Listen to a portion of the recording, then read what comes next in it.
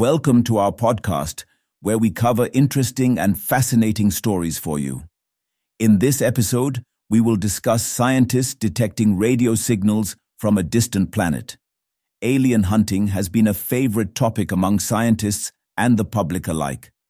While public has the luxury to go wild with its imagination about aliens, scientists need to rely on hard scientific proof in order to confirm the existence of alien life and extraterrestrial intelligence. Scientists continue to look into the space to study it primarily and to seek signs of whether we are not alone in this universe. Now, an international team of scientists has received radio signals from a planet far, far away.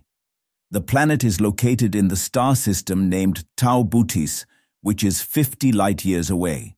The system contains a binary star and an exoplanet. The team is led by Jake Turner, Philippe Zarka, and Jean-Mathias Griessmeier from University Orleans. The observation and the research has been published in scientific journal Astronomy and Astrophysics. The signal is from the Tau Bootis system, which contains a binary star and an exoplanet.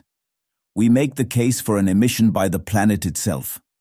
From the strength and polarization of the radio signal and the planet's magnetic field, it is compatible with theoretical predictions, said Jake Turner.